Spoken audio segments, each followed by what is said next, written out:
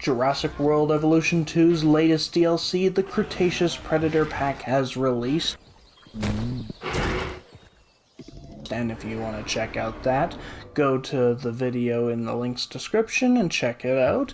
But if you're here for the free update 8, well, you're in the right place. Hello everybody, welcome to another Jurassic World Evolution 2 video. Your host Rexy's Gaming Bro has got you covered, as today's video is all about the free update number 8 for Jurassic World Evolution 2. And we're just going to get in straight away and talk about probably the best part for many people, which is the new dinosaur variants. The following dinosaurs have been given their film counterparts skin customizations, much like in the case of Giganotosaurus 2022/Dominion, or Dreadnoughtus of 2022/Dominion, and many others, but new variants include the Allosaurus of Battle at Big Rock / Jurassic World Dominion, or as it's stated in the game, 2022, the Dimorphodon, also from Dominion 2022, the Pteranodon of 2001, which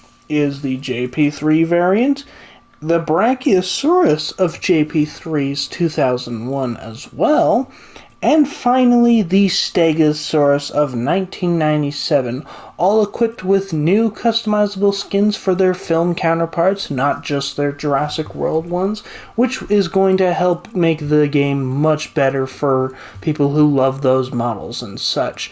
And that narrows down the list of remaining film species with alternate models to get skin customizations. However, it leaves me saddened because no feather T-Rex Justice still.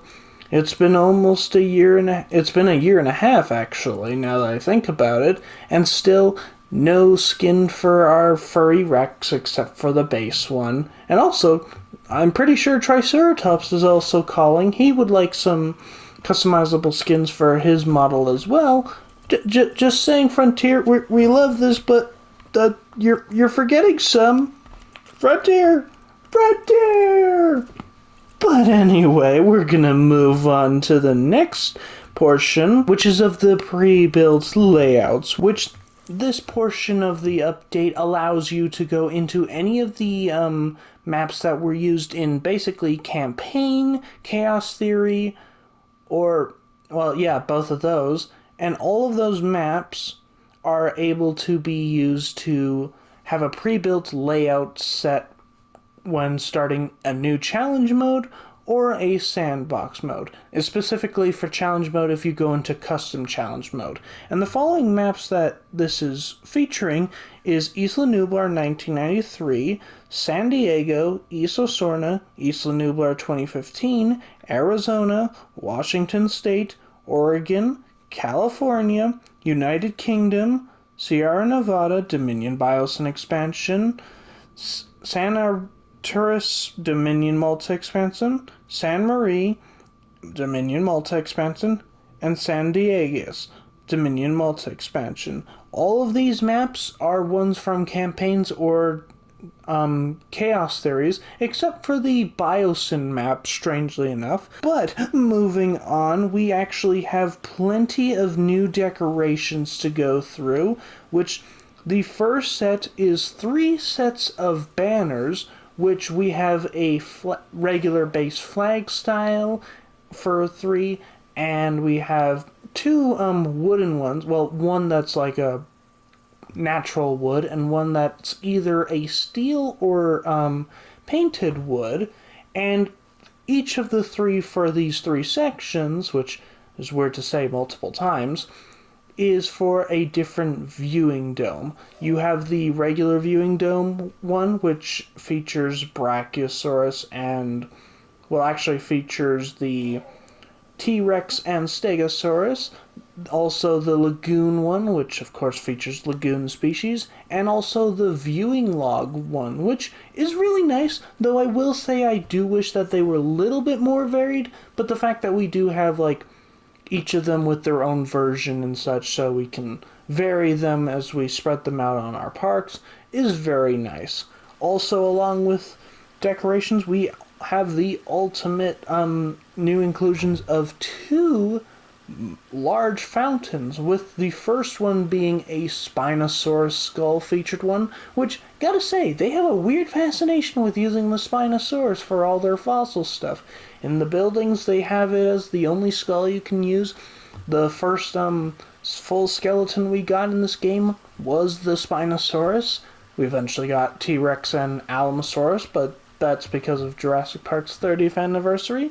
And we also have, like, the planter as well, if I'm not mistaken, and I think that's all of them. At least now, well, until we add this fountain, which, I gotta say, this makes me really want us to get, like, all the fossil stuff from the Lockwood estate. Now, that would be cool and really amazing to use for, like, a little museum section, along with maybe some murals that represent the little sections in the Lockwood estate as well. You could get the Concavenator one, the Raptor one. Ooh, that would just be so nice to use. Also, we have another fountain as well, which is a little bit strange because this one is environment-based. However, it's not selected for using in every environment. What I mean is, like, as you can see on the image of it, it showcases the palm tree of, like, the tropical and jungle environments. However, you can only use the one that is based in the biome. So if you're in an alpine environment, your fountain will only look like the alpine one. Unlike with the rest of the scenery items where you can use every single one for every single biome, which I think they might change this in an update. It's very likely, if not fully understandable, but it is kind of strange that that's one of the few in biome scenery items, kind of, that we don't have the ability to use each in a single map. Kind of weird, but moving on to other plants, we have two new sets of plants for each biome section. We have, I believe, 4. We have, like, the Mediterranean/desert one, we have the jungle, we have the, there's 2 others, which there's the alpine one, and I can't remember what the 4th one is, which this one, also like, the regular scenery items, you can use all of them in any map you do, as long as you're in one of the newer consoles, or PC, of course. If you're on a PS4 and such, you only get the 2 for the biome. So if you're in the tropical map, you'll only get the 2 tropical planters. And if we move on to the final few things, we'll first get into these beautiful blue sunbeds, or beach beds, or whatever you want to call them.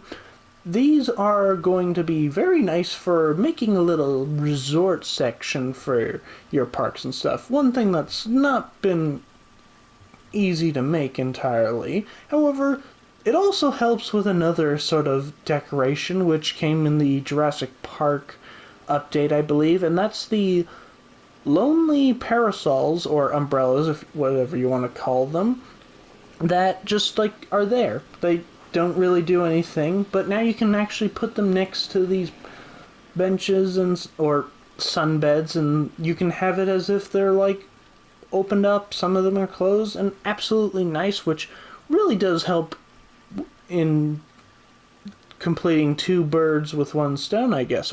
And if we move on to the next decoration, the ultimate, the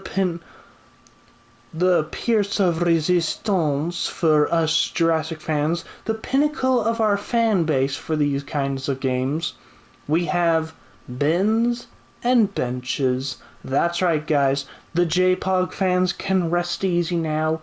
After 2 years of begging for this game only, forget the 3 years with the other game, we now finally have what we wanted more than any dinosaur, more than any update or modification whatsoever. We've got the ultimates.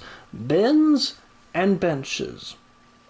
What is this fan base? I love it. I got nothing, guys. Like, that's just so hilarious to me that, well, 20 years basically. Yeah, it has been 20 years since J-Pod came out. 20 years of us being in love with bins and benches.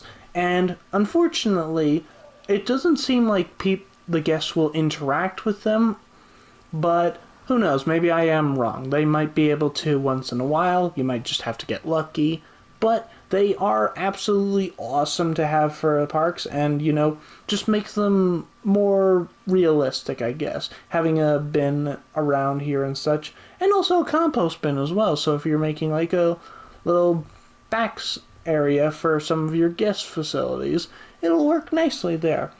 And also we have, not only that, we also have a picnic table, which is quite a long picnic table, and I gotta say, is really, really detailed and such. Nice whitewashed wood and such, which, I gotta say, it also makes the white bench kind of look a little too clean and less textured, if I'm being honest and stuff. But honestly, this is really nice, and also helps with making a more camp section, which definitely is going to lead me to some ideas for certain speed build videos or tips videos. But that is the decorations, and we'll move on to the next section, which is capture mode changes, which this one is going to be great for us who love taking those weathered based screenshots, or, you know, changing the daytime, because in challenge mode we have two options. We have time of day and heather. That's right, not weather, but heather. I think that's just a mistake, or it might be some in-joke for Frontier or something. I have no idea. I saw that and I was like, I had to do a double take. It's like, is that right? Okay, it's right. We have heather, which in capture mode, now you can actually change heather, or as I'll call it realistically, the weather, and the time of day. I will say though, for the time of day, one thing that's a little unfortunate is that it's only like select times for those, so it's like the base position for night, the base position for dusk and dawn, and base position for day, along with default. I wish it was like a gradual bar that you could like shift around, so like you could get exactly the moment that you want. And for the weather, whatever biome you're in, if you want it to be nice and sunny, you can keep it as such, or if you want it to be blazing a storm, whether it's snow, sand. And so once you put those in the capture mode, they're there to stay as long as you want them. But as soon as you exit out of capture mode, it instantly goes back to regular scheduled weather. So if you have it like on the outside world, it's set to no storms, no trouble, no nothing. Not to worry, lads. As soon as you're out of capture mode, it'll go back to being a sunny day. And guys, that is all of the major stuff regarding the free update. There may have been some little minor things that I missed, like maybe there's a few specifics, details on the ones that I already mentioned, but I think that covers the majority and such. And if there's anything I missed, I do apologize. But if you've enjoyed this video, I do want to say thank you for watching up to this point, and also to hit the subscribe button to join the hunt. And if you feel like I've deserved it, I would appreciate the like as well.